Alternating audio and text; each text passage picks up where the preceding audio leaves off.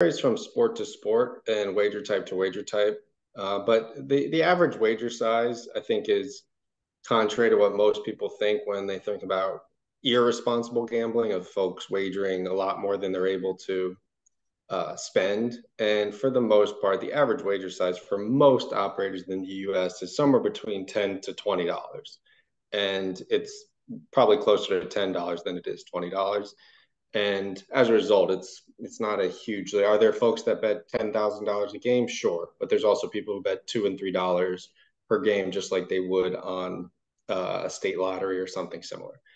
So the wager size is pretty consistent from state to state because um, most socioeconomic backgrounds translate across the country, right? The same folks in North Carolina are very similar to a group of folks in California or New York or Texas or Michigan or wherever. Now, the types of sports can be a little bit different.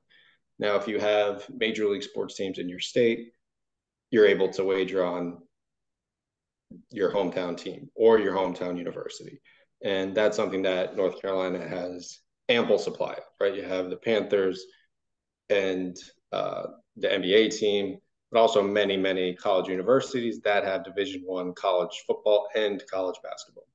So depending on when the market opens will dictate what sports people mostly bet on. But if you go through an entire year of a cycle of a total sporting calendar, NFL is a very concentrated season in comparison to the MLB and the NBA and the NHL, where it stretches many more months than it does the NFL. So when you look at the amount of dollars placed, the NBA is the largest, but the velocity at which the NFL is wagered on because it's only a 17, 18, and then the postseason, it's a much shorter season.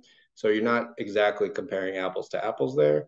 So it depends on what lens you're looking through the market, but inevitably, folks from state to state wager on many of the same sports because even though you may be in Charlotte, North Carolina, you may be a Yankees fan or a Detroit Pistons fan or an LA Angels fan.